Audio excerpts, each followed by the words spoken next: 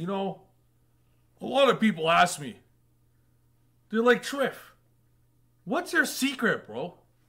Why are you so good at pendulums, bro? It's because I have a cat that loves me. I love you. I love you too, Mia. Your daddy loves you. Okay, alright. You don't love... But she doesn't love me. But wanna know who does love me? Pendulums! Because Droll don't do shit. So in today's video, I'm gonna showcase you guys why pendulums don't care about Droll and why Droll is an overrated card against pendulums. And if you don't think this is true, then you gotta stay tuned to the entire video and you guys are gonna witness exactly why pendulums don't care about Droll as long as you got one of these shades. Let's go, baby!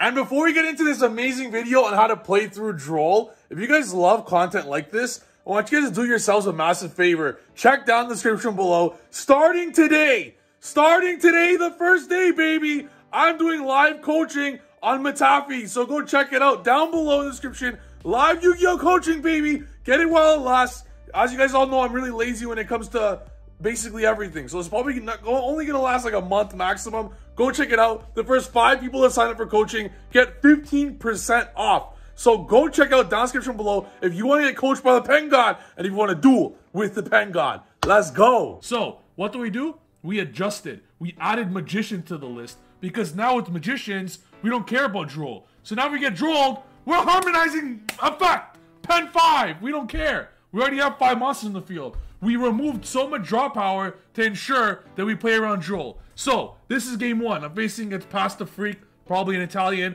We're playing over here. I go first.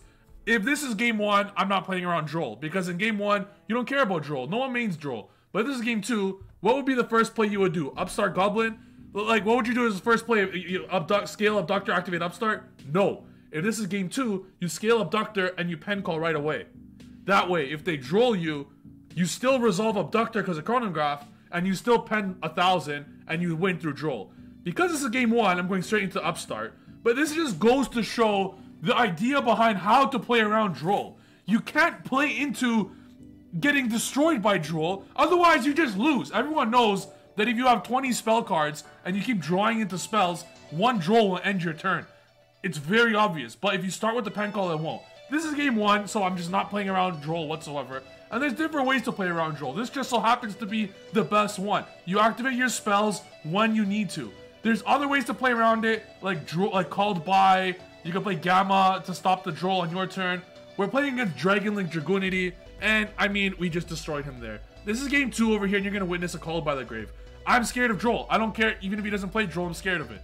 So we put in the Called By. We have a few dead cards and Time Gazer and Knowledge, but that's fine. We're still gonna destroy him. I want you guys to really stay tuned for game 3 especially. Alright, I think I kind of ruined it. I do end up losing game 2 here. But game 3, you're going to witness just how that strategy worked to play through the Droll.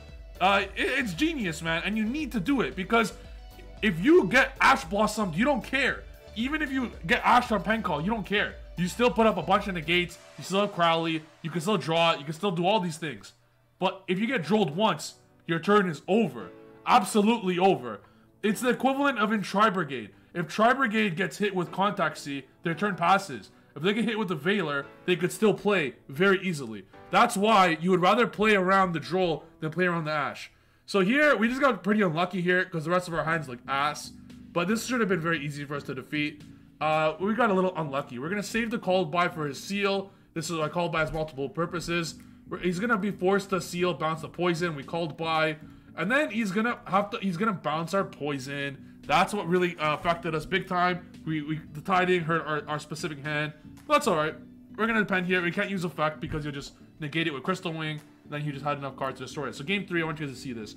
I want everyone, you guys got this far. If you guys could literally pick up anything in this whole video, I want you guys to see my hand in game 3. Everyone, whether you're watching on YouTube, whether you're watching live on Twitch, everyone, look at my hand.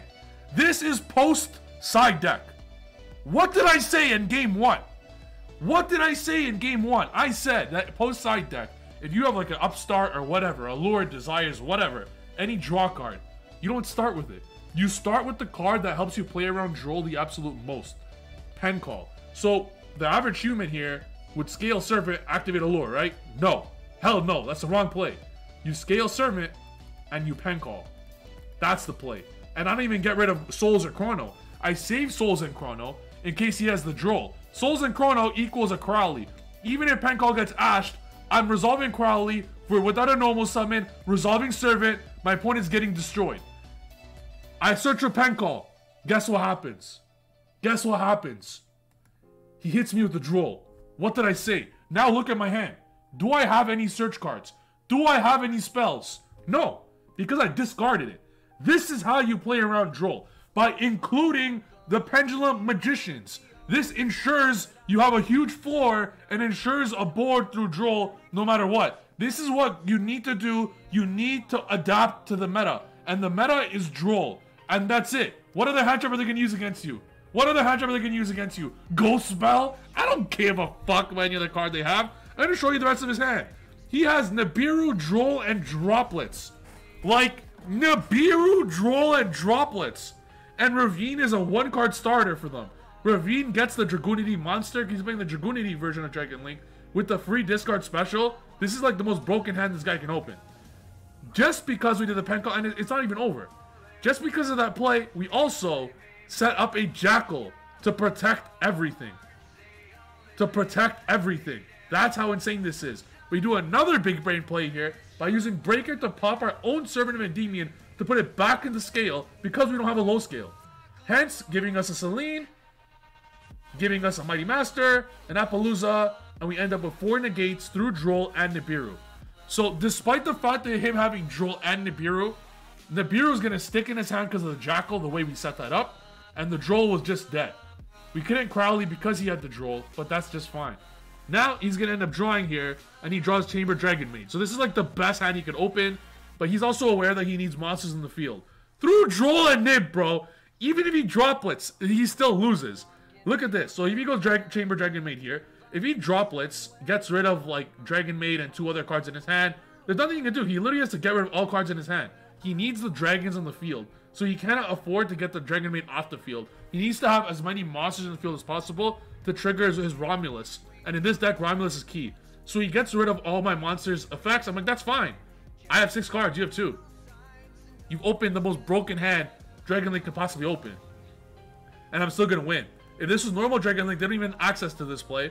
Would you send Dragoonity Glow and search this one? This will help him destroy my field a little bit. I use Masquerena to get out access code like an absolute moron. This is, by the way, classic. He could have Nibiru after Daybreaker effect. Absolutely not, DQ you. I had multiple counters on Jack. Alright. I think I did at least. And he couldn't. Anyways. So, and then here, I'm going to go Mighty Master. Access code, he's going to attack Mighty Master because it has half attack by Droplet. Access code actually has 6,300 attack. Even though I'm a genius and I do a lot of cool plays, I also do a lot of stupid plays. I forgot to put 4 counters on access code. That's my fault completely. It should be at 6,300. Instead, it's at 4,300. But this is just game. He's going to seal, bounce my Servant. I don't care. I'm just going to attack for game. He does have a Tiding in the graveyard, which just doesn't matter because I'm going to put an extra counter on Abductor. So Mighty Master is going to be able to bounce and negate it. And just like that, we won. So literally through the Droll, through the Nib, through everything, the duel was over. Why? Because Droll does not, and repeat after me, Droll does not destroy pendulums if we build the deck correctly. Now, for those who are wondering, want to see the deck list, I'm going to showcase the deck list right now. Let's go. And now this is the deck list. As you guys see, I organized this in a specific way. It's the same list I posted last time. It's just, we have to evolve. We have to adapt to the meta. Is Droll going to be in the meta next format? Probably not, because Bantan is probably getting banned. Or Eva's getting banned or something. So, but until then, we need to play around Droll. And the best way to play around Droll is with Pendulum Call and Magicians. You have Harmonizing and Pen Call, and you just discard the extra spell.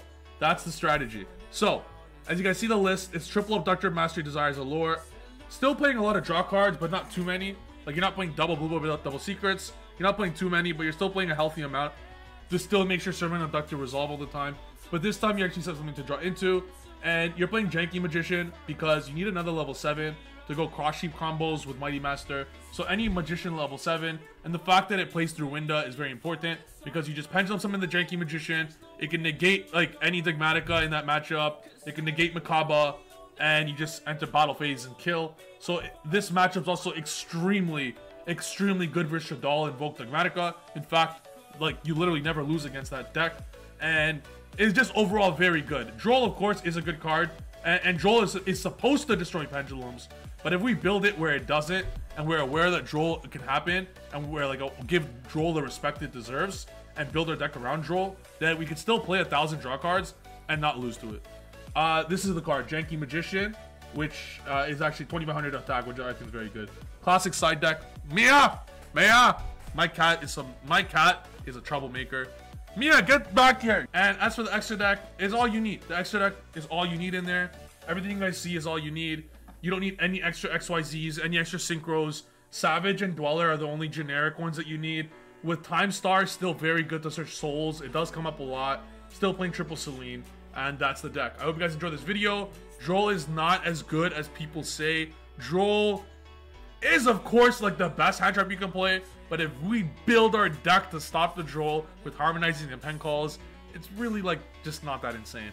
So I hope you guys enjoyed this video. You guys got this far. I need you guys to smash the subscribe button. I need you guys to also smash the like button. I want to see ASAP, baby. I want to see 50,000 subscribers, and I want to see 1,000 likes on this video right now. If you guys didn't like the video already, like it right now. If you didn't subscribe already, literally just click the subscribe button. It's not that difficult. And check the links below if you want to support your boy. Hope you guys enjoyed the video, and we'll see you guys in the next video. Peace!